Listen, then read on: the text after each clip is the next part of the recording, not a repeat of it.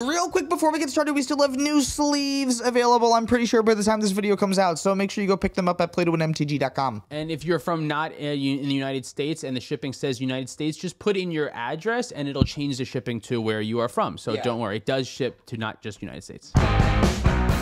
Welcome to Play to Win, where we play to win. I'm Dylan. And I'm Cam. This week, we're joined by Jim and Elliot of the Spikefeeders to figure out which one of the 3 color decks we're playing in this video is best in cEDH. The Spikefeeders, we run also a bunch of Commander gameplay, cEDH and casual and everything in between. You can also find me. I'm on the Commander Rules Committee at JimTSF on Twitter. This video is brought to you by Dragon Shield. Check out the affiliate link down below to help support the show.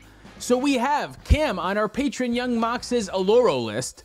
Elliot from the Spikefeeders is on INALLA. I'm playing TYMNA, JESKA, Nozless, Mad Farm, and Jim, also from the Spikefeeders, is on TIVIT. I get a pregame because Cameron's first, right? Yep. I have a Gemstone Caverns, and I will pitch this Tainted Pack. On my upkeep, gain 2 life. First time I remember that for my first turn. I will play an Herborg and pass the turn. Flooded Strand. Fetch, so 39. Find a Volk. And I will cast a Ragavan. Nice. Nice. And I will pass the turn. Draw card. Let's play Glimmer Void. Cast Chromox. With Chromox, I will imprint this Loyal Apprentice. I will cast Tymna, and I'll also get this Mox Opal out of my hand while there's no fishes to be seen. What happened to mid-6? Well, I only have 1 card left in hand. oh, poor me. Tymna's not going to draw me any cards or anything. Look at, I mean, yeah. I mean, go ahead. You know. Okay, let's see.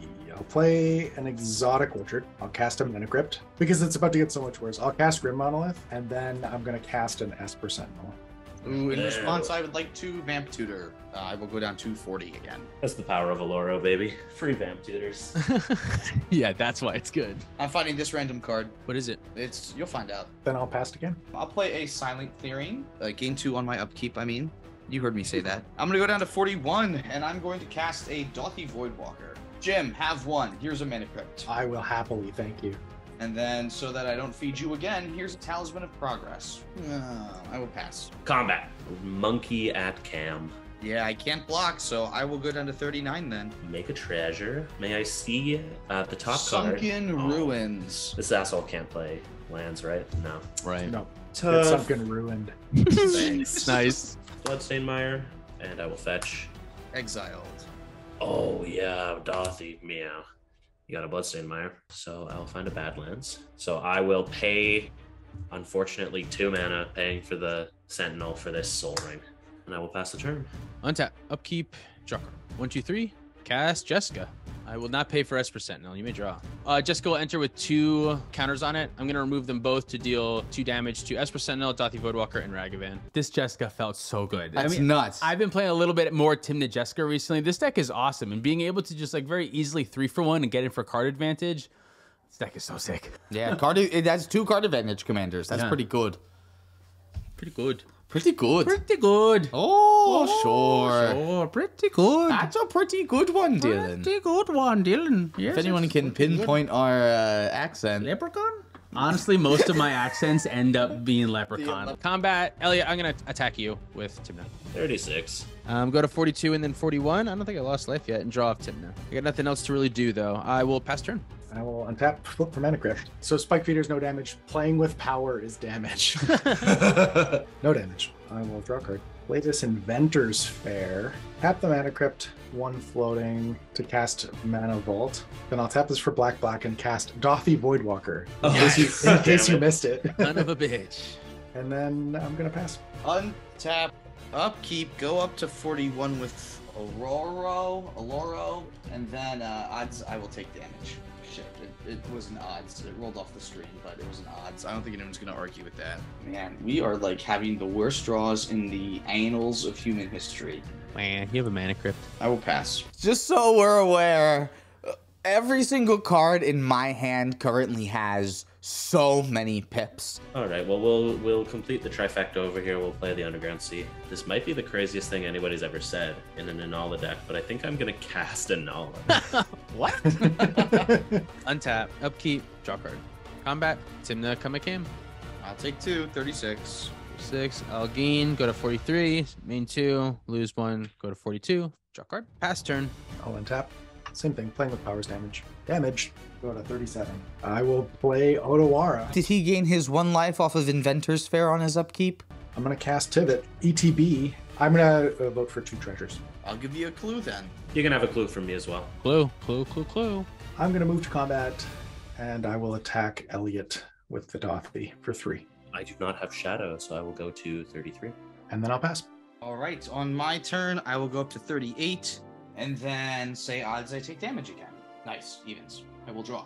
All right, that was another horrible draw. I will pass. Draw. Yeah, this 4/5 is a blocker, so I will play this Marsh Flats and I will pass the turn. End step, cast Enlighten Tutor.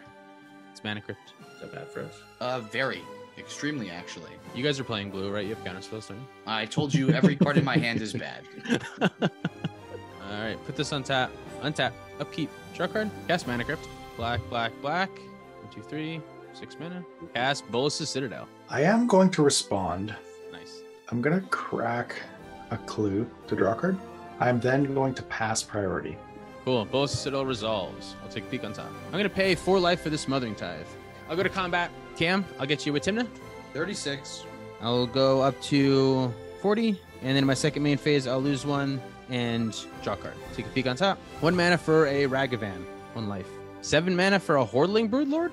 I will have an ETB and I'll go search my library. All right, I'll give myself a cut here. I have definitively decided this is the card that I'm getting without a doubt. I'll pay 2 life and cast the Wishclaw Talisman. Cast this Vampiric Tutor from exile, convoking, tapping the Hordling Broodlord to do it. Find this card on top. I will spend 3 life to cast Saw in Half. Go to 24, target the Hordling Broodlord. I am going to respond. Shit! Pay 1, cast Dispel. I can't respond. It is dispelled. Saw in Half goes to Dothy's. Dothy. Yeah, Saw. Son of a bitch. Damn, that's kind of a shame. That's the first time we really got to see that on the channel and see how cool this Hordling Broodlord and Saw in Half interaction is. Yeah, well, don't worry. It's not over yet. Bolus's Citadel is a powerful card. Diabolic Intent. Go to 22 as an additional cost. Sacrificing the Ragavan. Diabolic Intent, okay. You got it. Find this card. Take a peek on top. There we go. 2 life for a Grim Monolith. Go to 20. Tap it for 3. Cast Sensei's Divining Top, floating 2. I'm going to sacrifice a treasure for a black and cast Demonic Consultation. Yeah, go for it. Yeah, I'm going to name Mental Misstep. I think that's a good call. So we'll reveal the top 6. Unmarked Grave, Dress Down, Morphic Pool, Belwar Stone, Underground Sea, Sol Ring. And then we'll start revealing per consult. Ranger Captain, Wishclaw, Lotus Petal, Rhystic Study, Swamp, Mystery Forest, Arid Mesa, Bloodstained Mire, Transmute, Vault of Champions, Imperial Seal, Windswept Teeth, Intuition,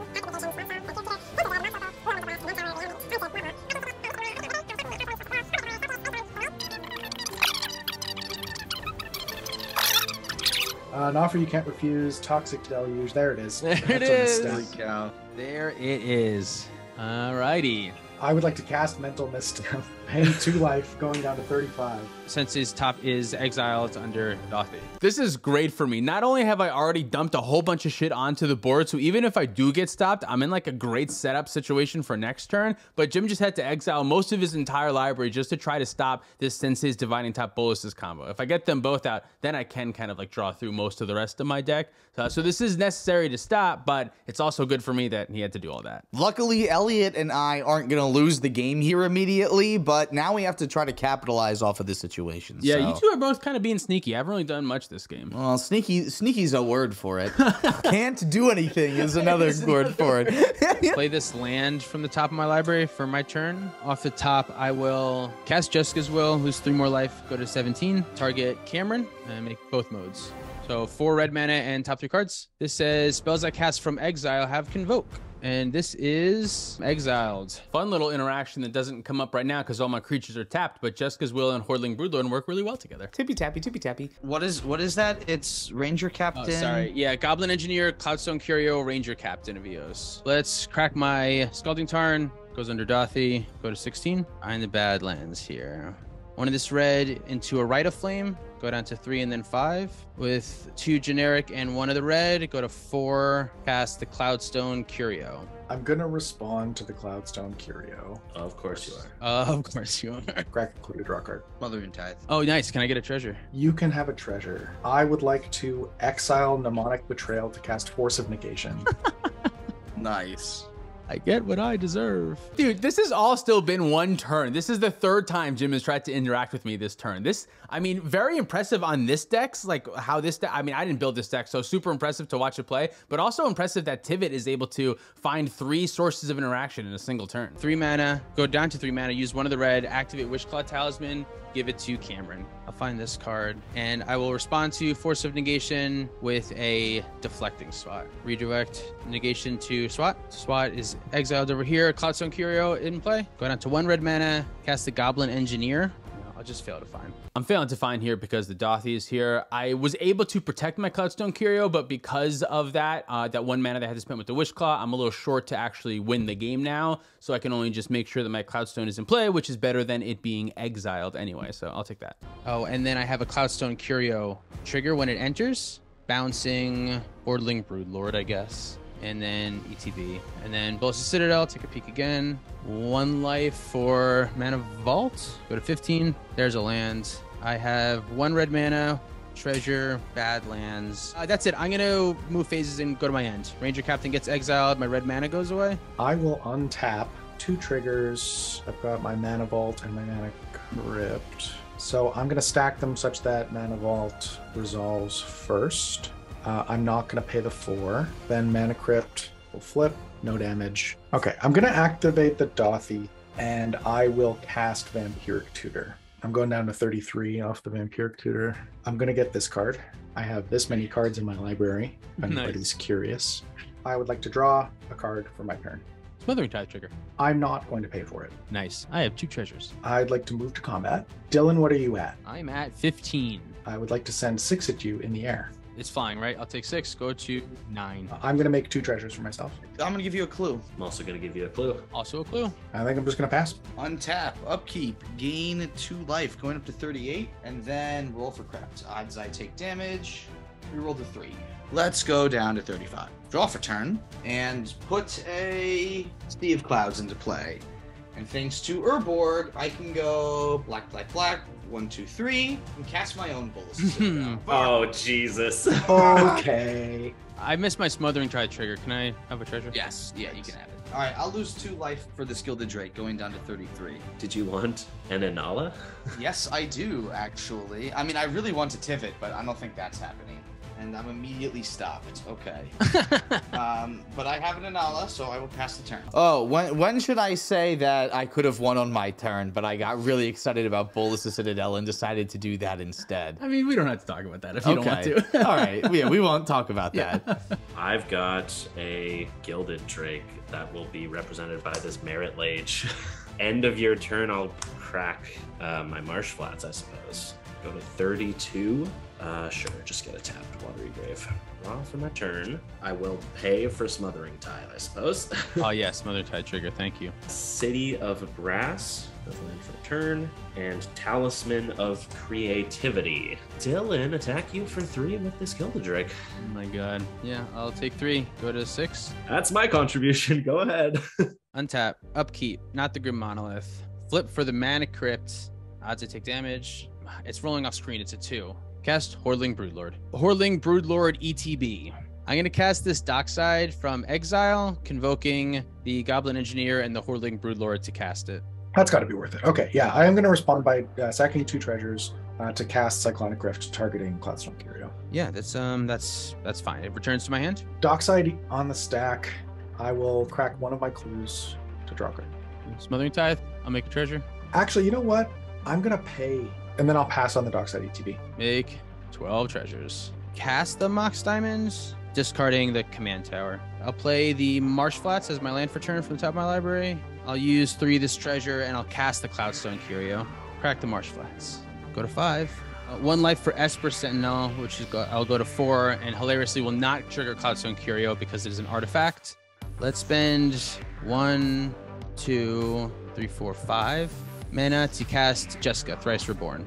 It enters with 3 loyalty counters on it. I'm going to minus Jeska to deal 3 damage to my TYMNA, 3 damage to the Gilded Drake, 3 damage to Cam's face. Jeska goes back to the command zone. I'm going to spend 5 mana, leaving 4 treasures. Cast TYMNA. TYMNA triggers Cloudstone Curio, bounce the Dockside Extortionist. Use 2 treasures to cast Dockside Extortionist. Yeah.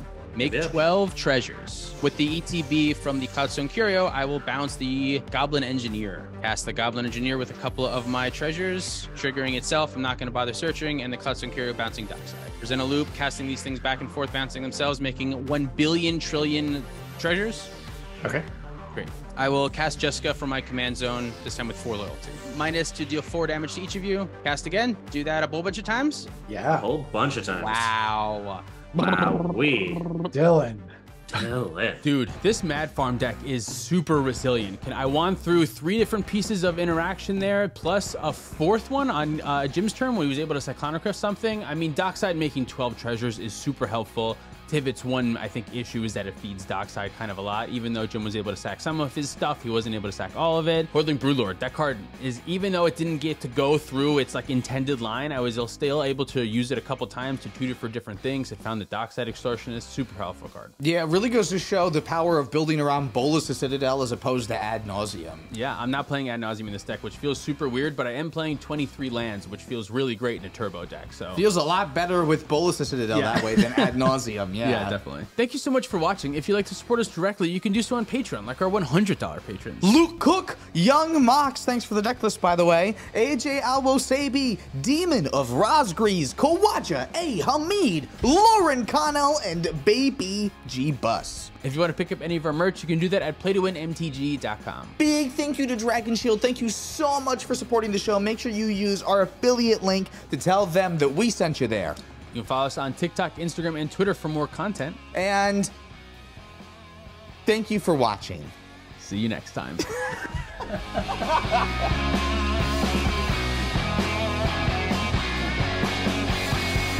Let's talk about our $50 patrons. Mitchell Shepard, Justin Mitchell, Nicole America, David Chilicky, the That Green Guy, Jacob Tip, Jan Wildfang, Thomas, Swampy Monkey,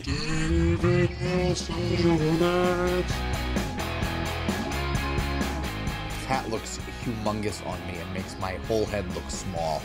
This video was also edited by Cubby. Did you notice that I didn't edit this video? Let us know. Oh, hey, I didn't see you there. Welcome to Play to Win, where we play to win. Oh!